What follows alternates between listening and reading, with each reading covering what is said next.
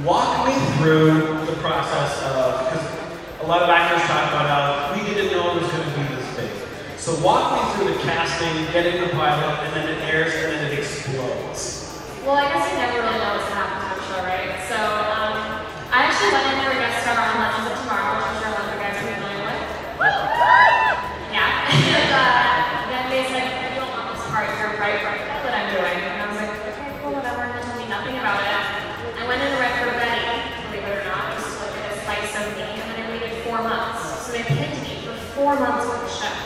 And I had no idea what character I was in for, I knew nothing. And then I went in, I think, probably December of 2015 now, wow, that's crazy. I met with Cheryl, and then basically it's really got the role from there. And now it's big, and I'm so happy. Is this your first big film? This, you know, they can't.